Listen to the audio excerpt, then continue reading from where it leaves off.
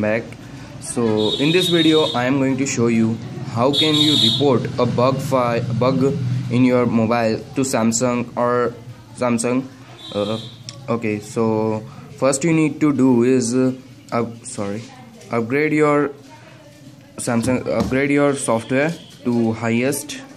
I don't know this trick works on any 4.2.2 but it work in my Samsung Galaxy Grand, and as you can see MK1 and baseband version, and build number is MK3. So upgrade it to here, and as you can see, if you want to report a bug, then hold power button.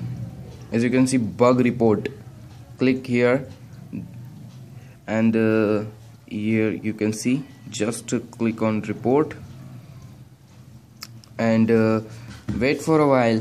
This will be reported to a Samsung, and your problem may be solved. Okay, if you like my video, click thumbs up button and subscribe my channel for future information.